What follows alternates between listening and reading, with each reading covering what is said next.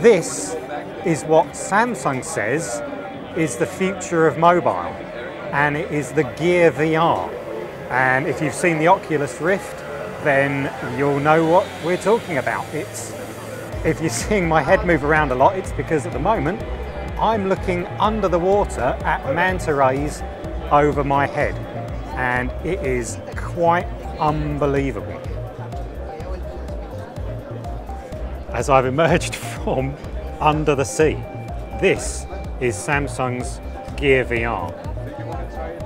It's a headset.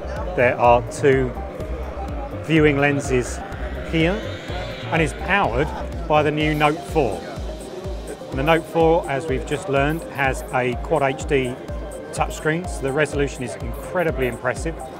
We've had Chief Technology Officer of Oculus on stage explaining how the processor and the screen will make an incredibly immersive VR experience possible. And even in the few minutes that I've just spent seeing it there, it's really exciting. You're not going to wear it down the street, you will fall over things, but in the home, to watch videos, to watch interactive games, it's really, really exciting.